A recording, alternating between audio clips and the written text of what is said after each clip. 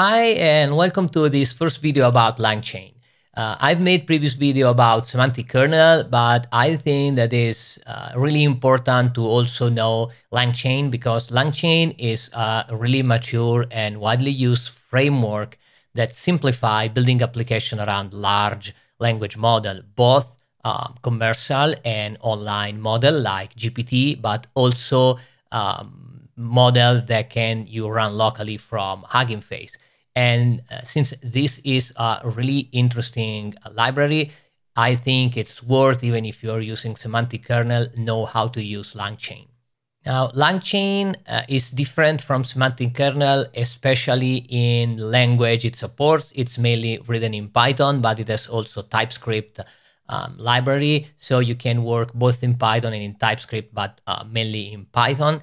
And it has the same concept of semantic kernel plugin, but in LangChain they are called tools. And a tool is a simply piece of code, a piece of Python code that is capable of solving a problem. So an agent can simply have a list of tools it can use, and each tool is associated to a description that clearly identify what the tool can do. And so the agent can use the large language model powerful potentiality to choose the right tool to use. It's the same thing we saw in the semantic kernel video. The first example is really simple. As I told you in a previous video, all of the important settings, secret, API key, and everything are stored inside the .m file. So in the first part of the notebook, I'm simply loading that file with all the secret, all the parameter I need to interact with OpenAI Azure endpoint. In this first video, I'm not using anything related to LangChain, and I want to just demonstrate how simple it is to use the very basic functionality of LangChain. In this situation, I have a tool, but basically I simply have a Python function. Nothing special. I have a Python function, a description, and this Python function is only using FFmpeg to extract an audio file from a video, nothing more. I have another function that is simply taking an audio file as input, and it uses OpenAI Whisper to create a transcript of the audio file. This function is also a simple Python function, nothing special. Then I have my third tool, and this tool is using a GPT-4 for taking the whole transcript of the video and compressing into a compressed timeline. I want to use GPT-4 because I want to use the most powerful language. It's not enough 3.5 because I need it to be able to analyze all the timeline and decide which are the section.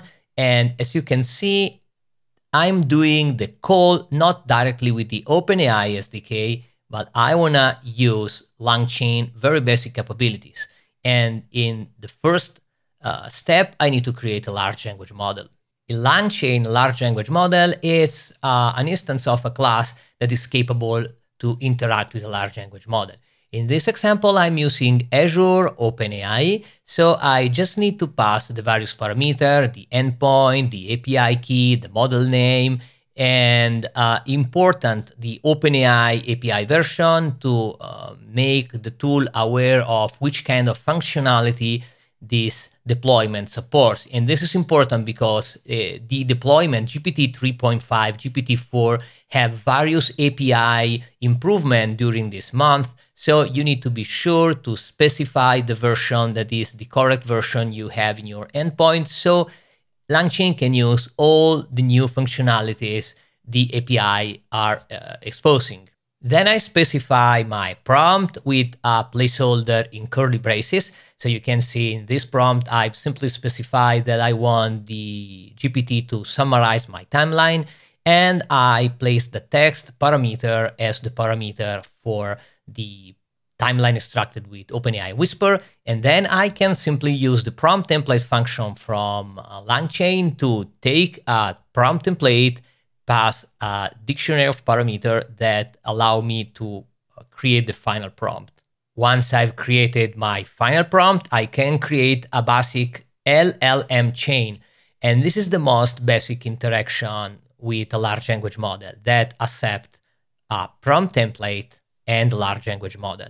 So you can simply take the chain and call the run method, populating the parameter that the template is expecting. So as you can see, I've created a simple string with a parameter called text. Then thanks to prompt template function, I've created the final prompt template that still accepts one parameter called text. And finally, I've created a chain between the prompt and the large language model in which I can invoke the run function passing the real parameter that the prompt is expecting. And this basically call my GPT-4 without anything, without knowing API or anything, just using the very basic functionality of LangChain. In the transcript notebook, I'm now mounting everything together, creating the tool. And here I'm creating another large language model. Be wary. In the first example, I described a function that is a standalone function. I'm going to import as a tool, but it's a standalone function that is creating its own version of the large language model.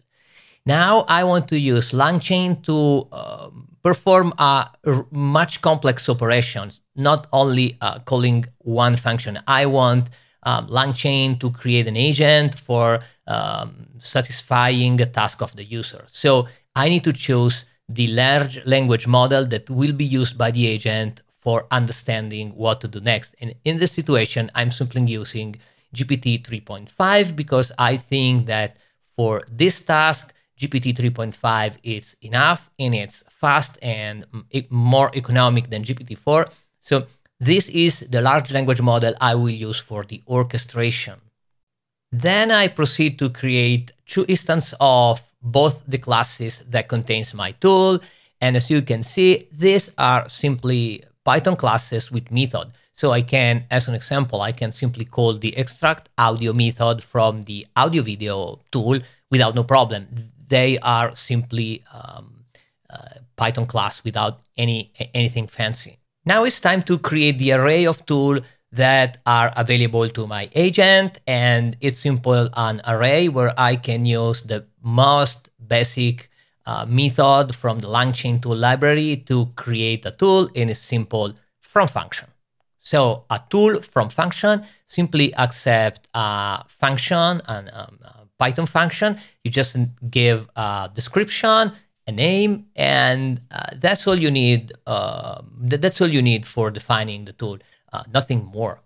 Just a disclaimer, this is not probably the best way to create a tool. It is the simpler, and it allows me to demonstrate the very basic usage of LangChain and how simple it is to start without anything fancy. You can just have other function in your library without any special decorator, any special functionality. They are just function you can import in a tool array and use it in your interaction with LangChain.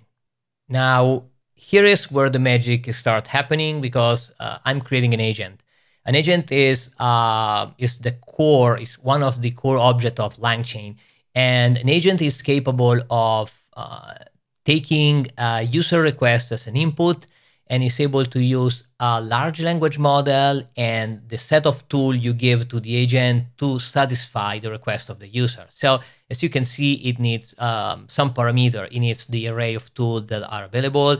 It needs the large language model it will use for doing reasoning, and it needs the type of the agent. And in this situation, we have the simplest form of agent called ZeroShotReactDescription, and a final parameter verbose equal to true.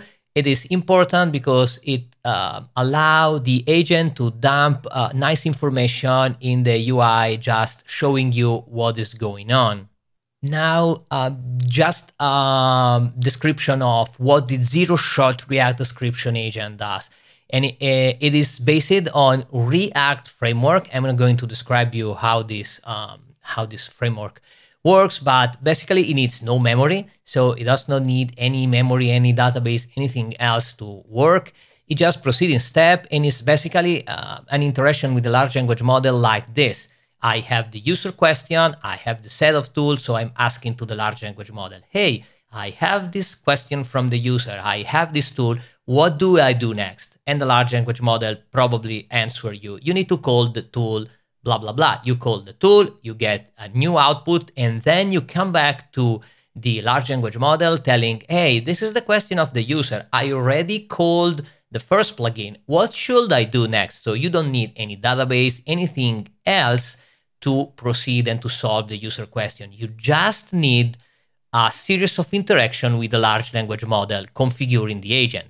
And the nice thing is that you don't need to know React framework. You don't need to create a prompt. It's just LangChain that has a well-crafted and widely tested prompt that the agent will use. So you don't need to do anything. You can customize the prompt, but just for simplicity, using the zero-shot React description, you can use the React framework without even knowing how it works. Now I have already executed all the previous parts. So I've created the large language model, I've imported all the tool, and I've created the agent. Now I can simply use the agent to solve a user question like, I need to summarize a timeline for a video. So basically what I'm expecting is to call all of my 3 plugins, extract audio, then from the audio with OpenAI Whisper, extract the full timeline, and then use my summarized timeline, the code GPT-4, for creating a summarization of the timeline based on the full transcription. Now let's press run and let's look at what is happening. As you can see, it starts dumping information, and all this information helps me to understand what's going on, and they are dumped thanks to the verbose true parameter of the agent. But let's look at the first steps. So it starts with entering agent executor chain. So it starts querying the agent. So the agent starts, and I need to extract the audio, blah, blah, blah. It is asking to the large language model, this is the user question, what I need to do next? And the answer is action extract audio. So the large language model answer to the agent, you need to call the extract audio plugin. Then, since extract audio plugin is a Python function, agent call the Python function and get an output. So the large language model gives the action input. It's the name of the file. And then it starts with an observation. The observation is the result of the previous tool. So the new observation is a WAV file. And so the React framework is going to ask again to the large language model, okay, what should I do next? The React framework is based on a special prompt that makes the large language model think.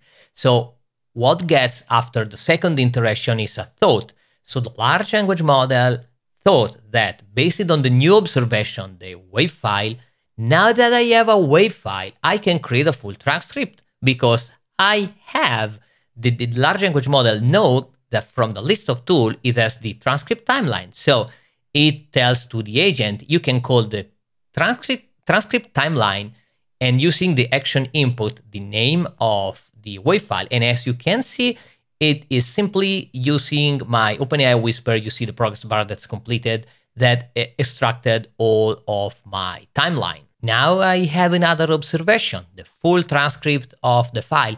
And so it goes on interaction after interaction until the large language model determines that it has the answer of the user question or it cannot proceed anymore. And so there's an error. It does not understand how to satisfy the user request. And as you can see in this situation, the agent was not able to provide a final answer because the problem, as you can see, is the last thought is now that I have the full transcription, I need to create a summarized timeline. The action is the summarized timeline, but the action input is full transcription from previous action, and it is not the correct it is not the correct information. So it created a prompt with that parameter, so the call failed.